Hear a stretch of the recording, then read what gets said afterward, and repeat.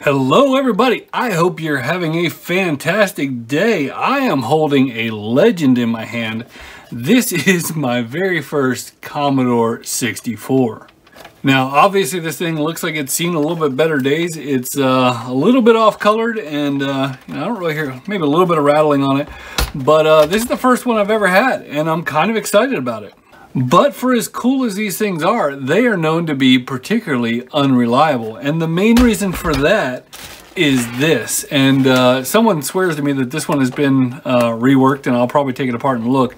But these power supplies, what they would do, this is an original, at least enclosure of a power supply. These power supplies, as they would start to go bad, the voltage would actually drift up.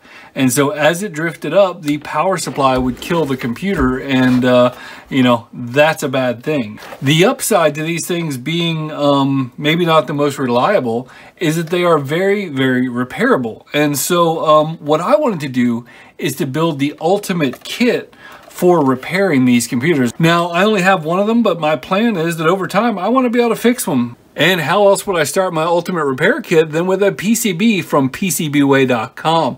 Now, this was designed by the legend C64 Istanbul, who is one of the people who provides shared projects on PCBWay.com.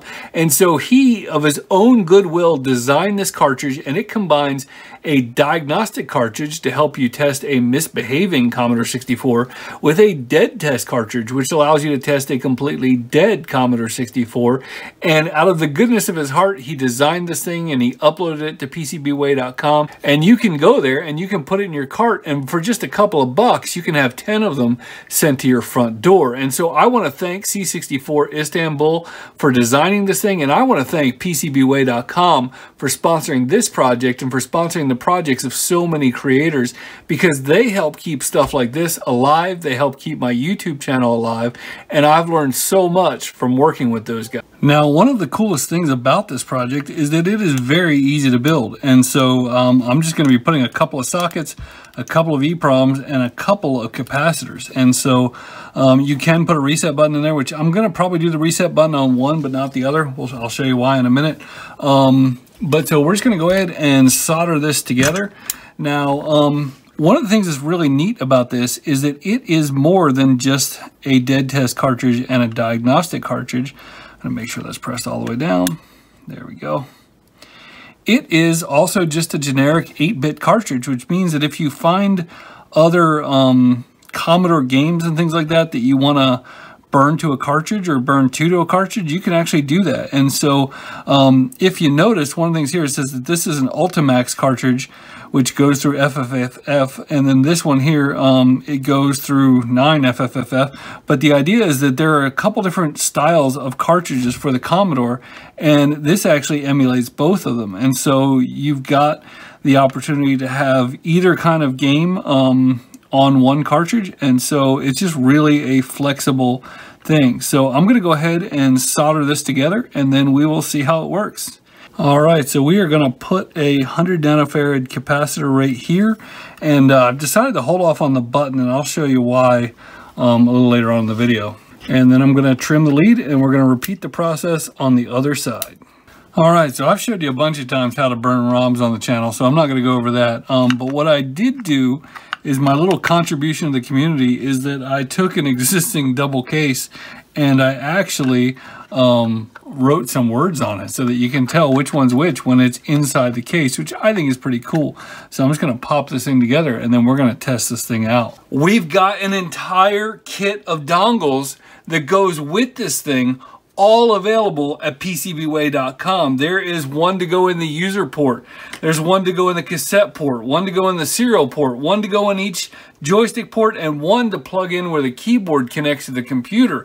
But why, you may be asking? And the reason for that is that this diagnostic cartridge has the ability to send and use the ports, and these things are basically loopback devices so that it can make sure that when it sends something, it gets the right thing back. So there's this whole thing here that works together to become the ultimate diagnostic tool for the Commodore 64. So let's check it out. Now we're going to get back to the test in a second, but I do want to point out that I was given a very generous donation of basically an entire van load of stuff from one of you guys, and in there was this awesome Commodore 1702 monitor. And don't be jealous, but the door is actually still attached, which is apparently a rarity. So I am very blessed to have this, and that is just awesome. So we're going to get back to all this stuff and figure out what's going on here as we look at the cartridge. All right, so the first thing we're going to look at is the dead test cartridge. Now, of course, I'm not using a stock power supply.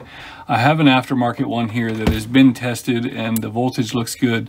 So we're going to turn the thing on. Now, one of the coolest things about this thing is that in the event that there were bad chips that were preventing the thing from booting, the screen would actually be flashing white a number of times. And this thing has a manual, and it tells us, hey, if it flashes 4 times, then that means that this chip is bad.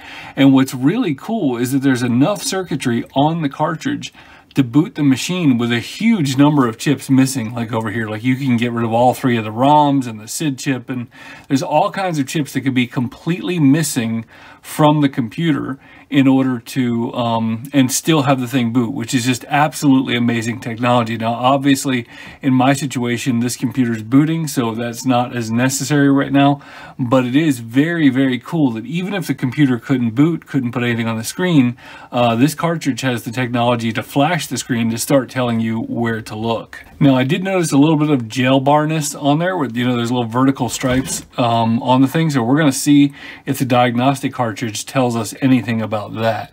But first of all, I've got to plug in all these dongles. Now, they say all over the place, don't plug them in backwards, and so we definitely want to do that.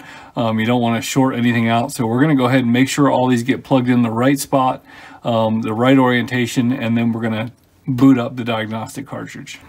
All right, so I have absolutely Frankensteined this thing with dongles. We've got the user port, the cassette port, the serial port. This is our video cable here. We've got the diagnostic cartridge in.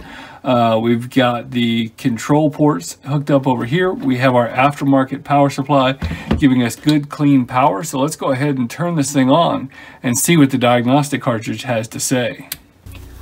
All right, so this is very interesting. What it's telling me is that the control port is bad, and the 6526 chip in U1 is bad, and so that is actually a control chip for the controller port. And so that makes me think that that chip probably is bad, which is causing the port to report bad. And those chips aren't cheap. I think they run like 35 bucks a piece, which, it's not a ton, but these computers aren't that expensive. But I had no idea. I mean, I bought this thing and first time really playing around with it. As you can see, it's looping through the test over and over again. But because I have these dongles, because I have this equipment, I can get some real information and find out that there's a problem.